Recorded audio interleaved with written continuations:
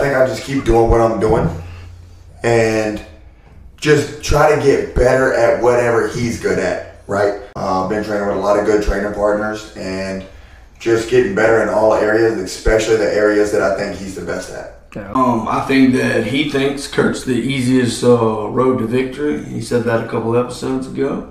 And like you can kind of hear Chandler say, you know, I didn't feel the confidence. Kurt's just too quiet. He's too humble. You don't say a lot. You don't talk. Yeah, like you said, confidence is key. Even though you're confident in yourself, you keep it to yourself. So maybe that's why they felt like it was a certain way. Plus, I mean, your fight, everyone on your team had great fights, even though, you know, you got the victory. Yeah, and I think that too. I think it's because they see, hey, Kurt was losing to Lee Hammond, but Lee Hammond's a good guy.